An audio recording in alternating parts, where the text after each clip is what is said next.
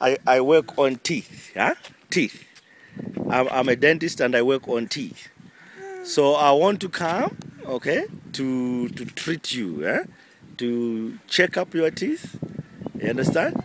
So when I come, I check up your teeth, and I'm coming with other doctors. Some will come from America, some will come from Lilongwe, some will come from Zuzu.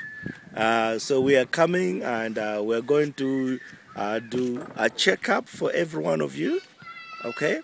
And we are also going to give you a toothbrush and toothpaste so you can clean your teeth.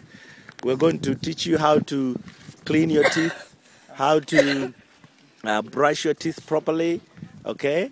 And then we will clean them. And also we are going to, if you have a hole in your tooth, we're going to fill it, okay? We'll come and fill it. You understand?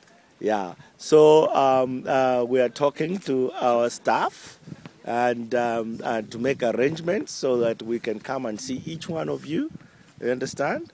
And then we will do that. So next week, next month, I will come again.